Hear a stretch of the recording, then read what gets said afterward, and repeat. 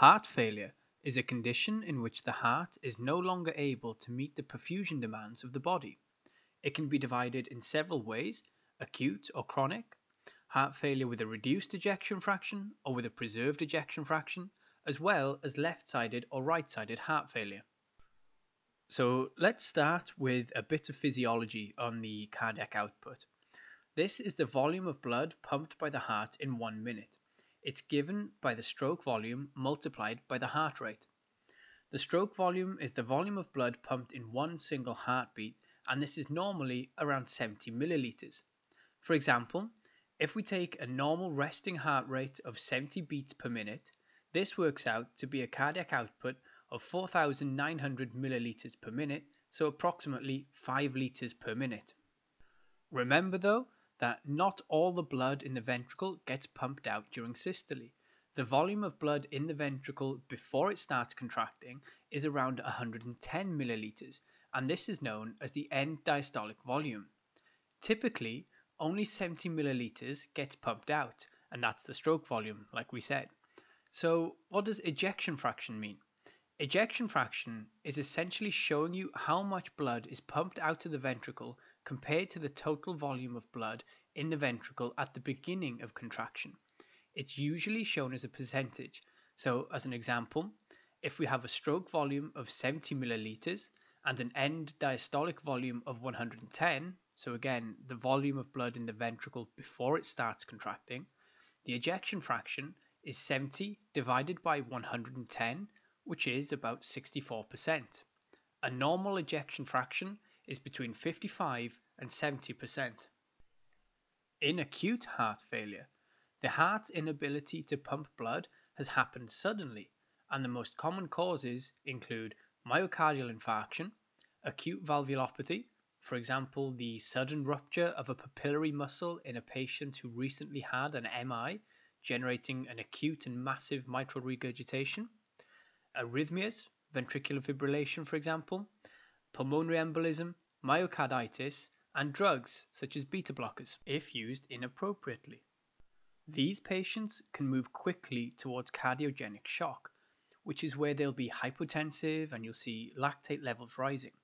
In that case, you'll need to remove the underlying cause, for example reperfusion in a myocardial infarction, restoration of sinus rhythm in an arrhythmia, and surgery in an acute valvular problem. Then, the heart may need to be supported, and you may give ionotropic agents like dobutamine, epinephrine, or levosimendan, or you may use mechanical devices such as the aortic balloon pump or even ECMO. Now let's go over chronic heart failure. Like I said earlier, we can divide it into heart failure with a reduced ejection fraction or heart failure with a preserved ejection fraction.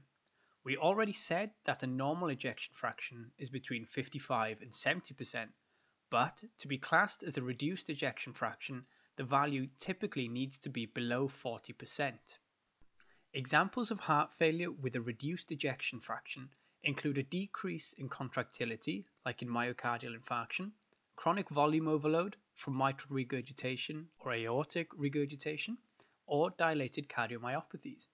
You can also have it from chronic pressure overload, so from an advanced aortic stenosis or uncontrolled hypertension. Heart failure with a preserved ejection fraction comes from impaired diastolic filling, seen in left ventricular hypertrophy, myocardial fibrosis, restrictive cardiomyopathy, pericarditis or constriction from tamponade, as well as valvular disease like mitral stenosis. Essentially, these are causes of systolic, so reduced ejection fraction, or diastolic failure, preserved ejection fraction. But bear in mind that often these causes can overlap and contribute to each other. An older way of looking at heart failure is left and right-sided heart failure. They can have different causes and some different clinical features, but once again, these aren't black and white distinctions because they have significant overlap.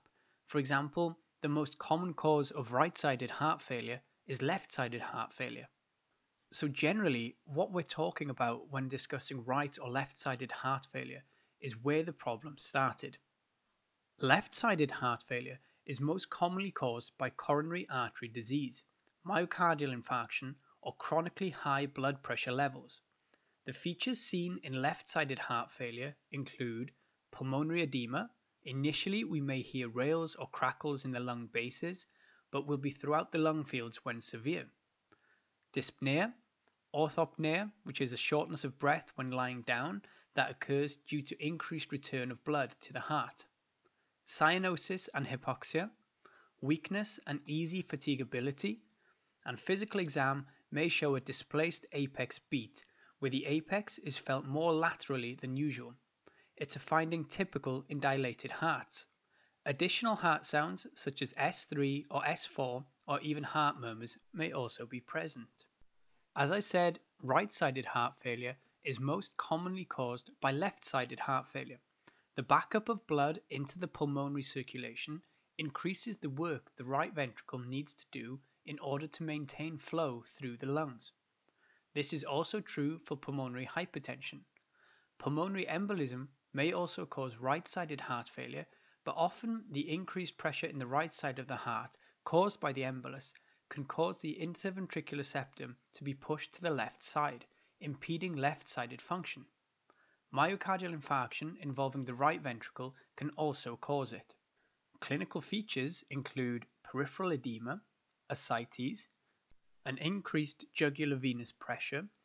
You may also see hepatosplenomegaly and hepatojugular reflux, and this is a clinical sign where pushing on the liver causes blood that is stagnant in the liver to be pushed up and is seen as an increase in the jugular vein distension.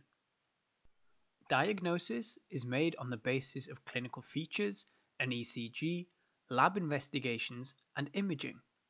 ECG changes aren't specific enough to diagnose heart failure, but seeing a normal ECG is very suggestive that there isn't left ventricular systolic dysfunction. You can look for right or left ventricular hypertrophy and conduction delays like a left bundle branch block. Lab investigations include B-type natriuretic peptide, a hormone released by cardiomyocytes in response to stretching caused by increased ventricular volumes. Electrolytes such as sodium and potassium, renal and liver function tests, and cardiac biomarkers if myocardial infarction is suspected. Imaging studies include a chest X-ray, which may show pulmonary edema, increased dimensions of the heart, shown by the cardiothoracic ratio that shows the proportion between the heart and the chest. This is normally less than 0.5.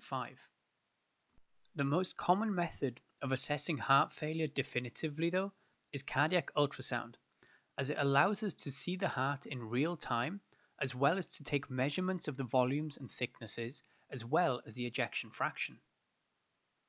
For treatment and management, you may recommend lifestyle changes, for example, smoking cessation, losing weight, encouraging exercise, but be careful not to overdo it.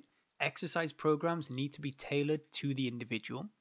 And things like diet modifications, like a low salt one, a Mediterranean or fluid restriction diet, can help ease symptoms. Medications include ACE inhibitors or angiotensin receptor blockers, beta blockers, but again, be careful not to depress cardiac activity too much or you'll cause heart failure.